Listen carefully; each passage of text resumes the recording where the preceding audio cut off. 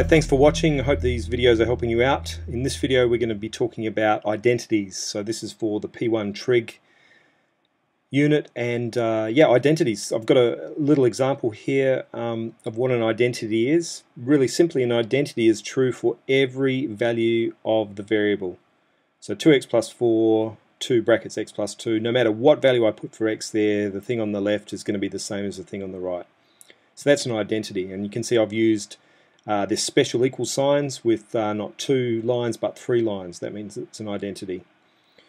We know one identity already, that tan theta is sine theta over cos theta, always. So there's one identity, it's written on the formula sheet, but that's one you need to know. I just want to show you one more here. If you look at the unit circle down here, got a unit circle, the radius of the unit circle is always 1. We discussed that the height as we go around is always the sine of the angle, and as we hit the circle go down to the x-axis, that's always the cos of the angle. So that gives us this right angled triangle. Bit of Pythagoras, we get sine squared plus cos squared equals 1, which is our next identity. Also, sine of theta squared, we write sine squared theta. So that's an important one to remember. So that gives us that second identity written down there at the bottom. So you're given both of these identities, it's just a matter of using them. Now when are you going to use them? You're going to use them in the process of solving equations or proving identities, proving other identities. So this video we're going to go through that second one there, proving some other identities using these two here. So I've got 3 examples of that. The identity that we've just looked at can be written 2 other ways, and it's important to recognize these 2 other ways. As well as sine squared plus cos squared is 1, a bit of rearranging says cos squared is 1 minus sine squared, or sine squared is 1 minus cos squared. It's good to recognize both of those ones as well. Now as we go through these examples, these are the kinds of things that I'm thinking about. So here's some tips. When we're doing these identities, we start with one side of the identity and try and make it look like the other. We can't take the identity and try and do the same thing to both sides to make them both match up. The reason that's wrong is because we're trying to show that one side equals the other. Multiplying both sides by 2 of an equation assumes that one side is equal to the other to start with. So it doesn't make sense to be doing the same thing to both sides, okay? Secondly, look at the right-hand side, because we normally start with the left-hand side. So look at the right-hand side and keep in mind where you're trying to get to. So the right-hand side might just have cos in it, so that you know you need to make some replacements, so you just end up with cos terms in it. So keep in mind where you want to get to. Third and most important tip is you want to use your identities. If you see tan theta, change it to sine over cos. If you see sine squared plus cos squared, that's 1. If you see 1 minus cos squared, that's sine squared. If you see cos squared, you're going to replace that with 1 minus sine squared. So using those identities. And the fourth tip here is a lot of the time proving these identities involves you adding fractions together. So once again, you have to have some good algebra chops here to add or subtract fractions together using a common denominator. Here's example number 1. We want to prove that 1 plus tan squared theta is the same as 1 over cos squared theta. Alright, so as I've got in the start here, we can't solve this like an equation. We can't do the same thing to both sides. So I'm going to start with the left-hand side, 1 plus tan squared. I'm going to replace tan with sine over cos. So tan squared theta, remember, is tan of theta squared. So this is sine theta over cos theta squared, which is just the same as this. Alright, we've got 2 fractions here. We're going to add them together. Our common denominator is cos squared theta. 1 then becomes cos squared theta over cos squared theta plus sine squared theta over cos squared theta. Alright, that's an important step there. Cos squared plus sine squared on the top is 1. So 1 over cos squared, which is what we want on the right hand side. There we go, done, proved. Second example, tan x plus 1 over tan x is 1 over sine x cos x. Okay, so starting with the left hand side, I've changed tan to sine over cos and 1 over sine over cos. 1 divided by sine over cos is the same as cos over sine.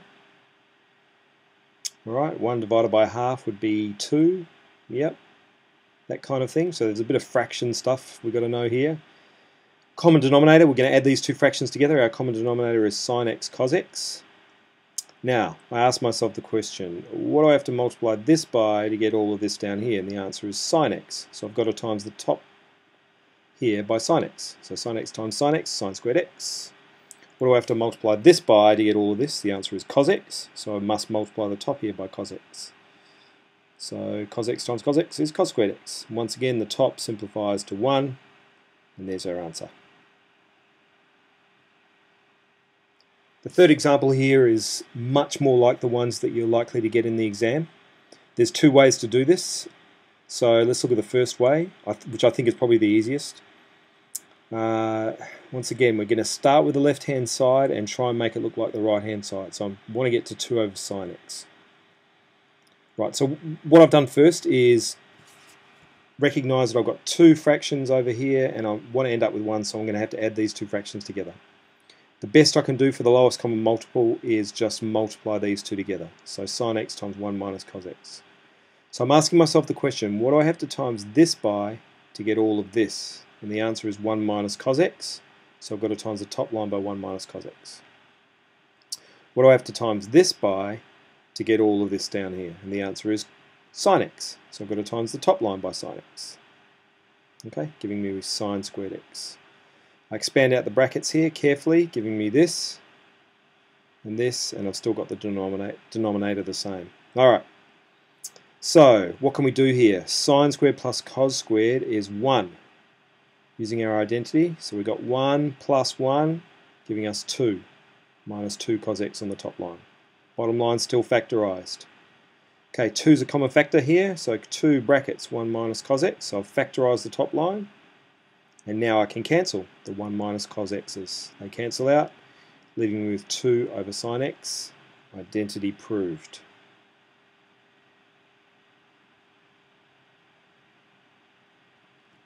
The second way of doing this identity, I'll just throw it up here just to show you that this is a possibility. It's a bit tricky. What I've done is I've multiplied this second fraction on the left-hand side by 1 plus cos x. Now the reason for that is I end up with 1 minus cos squared x on the bottom. This is a difference of 2 squares. End up with 1 minus cos squared x, which is sine squared x, which simplifies. So you can do it this way. Notice that multiplying by this doesn't change anything in this second fraction because this is actually 1. So just a weird and different way of writing the number 1.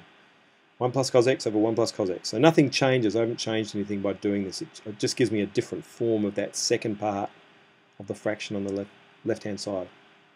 Okay, so I get sine squared on the bottom, the top sine x times 1 plus cos x. Now I can cancel here. Sine x over sine squared x is just sine x, and then the bottom line is the same. Now we can just add the top lines, which gives me 2. So just be aware that you can do that kind of thing in solving equations. There's often an easy way to doing it, but that is one thing that you can do.